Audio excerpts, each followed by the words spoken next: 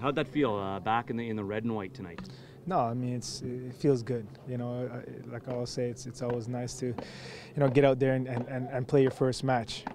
Today was all about getting a good understanding of each other, see how everything is, the understanding has come until this point in a game situation, and very happy with the fact that we came out with a win.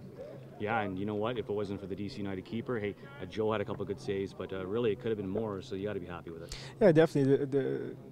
The thing that I'm really happy with is the ball movement, the ball possession that we had in both halves. I think most of the game was played in the opponent's half, and I think we did a solid job defensively, and it created some good chances. So that's always a good thing, and a great way to start off 2014 with a win and get into winning habits. You were kind of that attacking mid. You played for the first time in a match with Michael Bradley.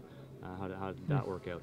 No, I mean he's a great player. It's nice to see he's very confident on the ball. He comes back deep to get the ball off the defense to build up our attack, and that's what we want from a player of his caliber. And you can see when he gets the ball, he makes the right passes. He makes aggressive runs up front, so you always have another option up front. So it's good.